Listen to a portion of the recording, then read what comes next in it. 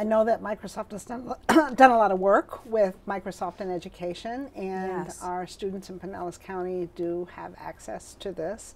So how does it work within the platform then? What are they doing with Minecraft? So we started with identifying what they were passionate about. Then we introduced them to the Minecraft education platform. And that education platform is different than what we see outside of education with regular Minecraft. It's a great way for these females to collaborate across different groups and the 4 other Girls Who Game districts. It's a great way for the teachers to have control, to see what's happening on each of the platforms, because we want to make sure that it's a safe environment, and that's why Minecraft for Education was a great resource for us. It took coding to a different level because now they're looking at the visual and spatial aspects of it. So you're taking in those mathematic components, you're taking in the community components, so it's a well-rounded program. So we did have a chance to speak with our representative from Dell who Yes. brought this to us, and let's hear what she has to say.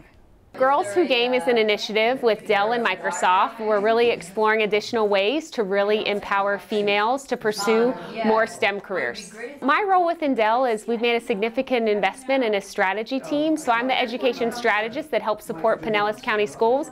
We thought this would be a great fit with the diversity in the community to help empower more females to pursue these sorts of opportunities. Within the Girls Who Game initiative, we really have 3 areas of focus. We're focused on really authentic application, where we're going to leverage a lot of Microsoft tools through the use of their loaner devices they're providing the district. Mentorship, so we're connecting the girls in the club with other females in STEM within Dell so they can see what other careers are like in STEM. And then of course a community of learners. So we're connecting the girls, not just each other within the Pinellas Schools community, but also with girls throughout North America that are engaging in Minecraft and building those skills, behaviors, and dispositions to promote more careers in STEM.